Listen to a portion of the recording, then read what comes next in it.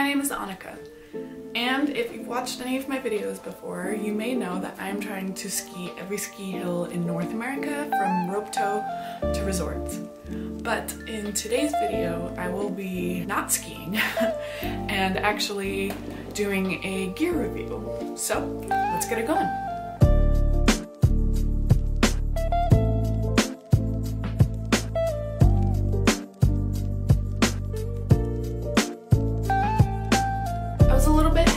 About the idea of doing any sort of gear review, just because I feel like there's already so much consumerism in the ski industry as it is. I don't want to encourage buying new things that are unnecessary, but when there is a product that I have enjoyed and used a lot for over 10 years, I feel like it's worthy of a review and can help others in understanding where they should put their money when it comes time to buy a new product.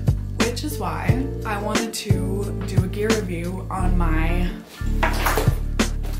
Dakine backpack. I have had this thing for over 10 years and I have used this so much. This was my school backpack for my senior year of high school and all throughout college. This was my backpack for every single travel experience that I went on. This was my hiking backpack. This was everything to me. And it has gone through a lot of love, and I'm still using it. I got this backpack back in 2011, and it is the Heli Pro 20-liter model in stencil. It has a laptop sleeve, and it is meant to strap snowboard and skis to it as well. As you can see, it has gotten a little bit of wear and tear on the back by the hip straps and on the inside where I need to patch it up so I can continue using it. But for the amount that I've used this, I am incredibly impressed. I have talked up Dakine backpacks ever since I've had this backpack. Because I am now a true Dakine backpack convert, I bought myself a Dakine Heli 12-liter backpack in this beautiful dusty purple color. I'm not sure the exact name of it. It is very similar to my last one, except for the size. And so this one is a lot easier to take with me when I'm skiing and hold just my water bottle, my wallet, my filming gear. It has the same little pocket up here that holds some straps for strapping your skis or snowboard to the pack. But also, I like to hold my lip chap in there. Lip chap? That's what I call it. Chapstick? What else do people call it? I guess it's just chapstick, but I call it lip chap. I don't know why. Is that a weird thing to say? Whatever. Not important. Anyways, it also has the same deep pocket for goggles and sunglasses at the top. But I also really like this front flap on this backpack because it allows you to stuff your jacket or your helmet into here and just strap it onto the outside of the backpack without compromising the actual size of this little backpack. And of course I love the color so much. They have made a lot of improvements to the backpack over the years. I'm a big fan of the new zipper tags that they have put on, which you can see are metal underneath.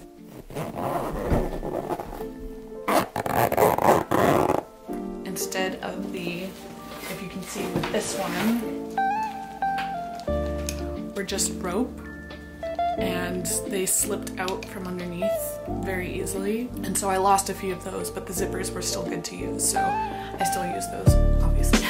Another thing that I really liked that they did change is that the straps made for your straw or your hydration pack have definitely stretched out, where the new version is made from a different material that will not stretch out. So that's also really nice. This will be my first season with this backpack, which I'm very excited about. I will be using this a lot for skiing around the mountain, so you'll be seeing it a lot in all of my videos. And hopefully I'll give you another review at the end of the year to let you see if it's as durable as the older versions are. The durability is a huge part for me. I like to invest in things that last me for several years, and my Dakine backpack is definitely one of those. So I'm hoping that this new backpack will also last me for many years to come.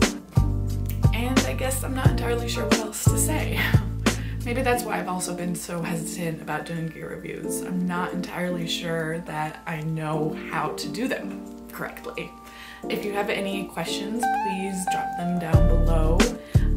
I have another video coming out in 2 weeks. What else do I say? How do I finish this? Thank you so much for watching this short little video. I will be uploading some new ski content again in about 2 weeks. And this month I'll be skiing over at Red Lodge, Maverick, Showdown, Bear Paw. Oh no, there's more. Lookout Pass, Blacktail, and I think that's it. So if you have any recommendations for any of those places, please let me know. I'll be doing a lot in Montana and Idaho this year, so if I didn't mention your hill just now, I will probably be checking it out later on. And I would still love to hear all of your recommendations. So again, thank you for watching. Please give it a like and a subscribe if you want to see more. And I'll see you in my next video. Thank you so much. Bye!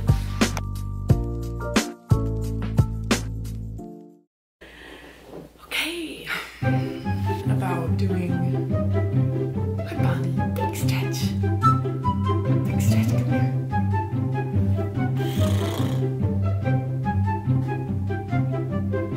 Yeah.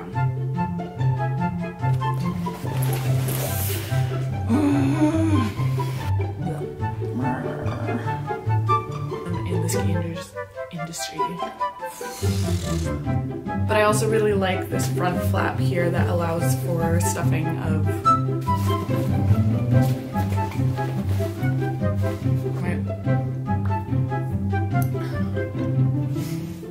excuse me. You're so cute. Yes, you are. You're so good.